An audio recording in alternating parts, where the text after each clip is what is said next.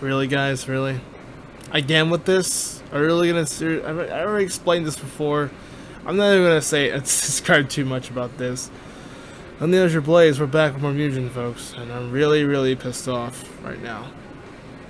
Why? Because this is another 2-0. You don't need to watch this. You don't need to watch this match. Don't need to watch it at all. Anyways, Yoko and Luna are back finally as a team. Yoko definitely was on SmackDown the past few weeks ago, and actually had a good win over, I think, Hayato Kanzaki. So pretty well done match on SmackDown. But now Yoko's back on ECW. She did sign a two-way deal to both ECW and SmackDown, so she'll be competing on both ends too. Meanwhile, for Luna's sake, they both got updated. I finally got Yoko and Luna's updates. Well, I actually found her old version, which is actually nice. So she could probably work with the AI a bit better. And Luna, however, I'm not sure about Luna's AI. It just looks weird to me. I'll probably just explain after the match. But they take on King Ghidorah and Destoroyah once again. I'm not even gonna say anything really about this. It's gonna be a 2-0. Let's Yoko and Luna do actually do well against, give these guys a workout for once. Because these two look like the S tier, the main eventers at some point. They're main event material at some point.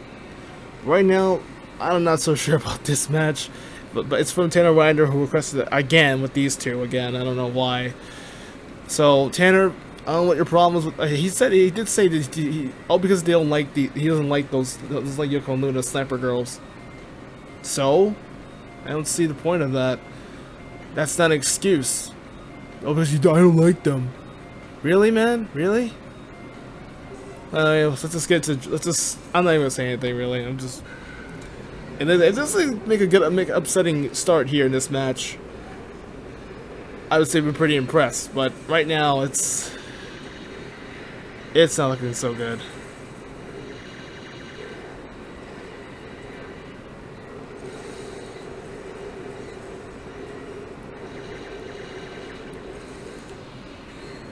You know, Yoko did finally end the losing streak finally on SmackDown, but to no avail. Luna's is gonna get effed.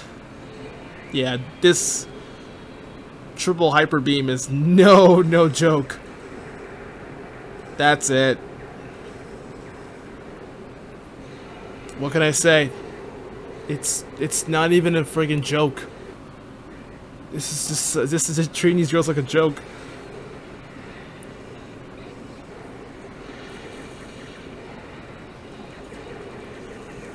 Have an idea? Request better matches, Tanner. It's going to be much easier to just request different other teams. That's my suggestion. Take my advice. That's not an excuse. This is the worst match I've called it in a little while. I'm getting very annoyed with these requests, man.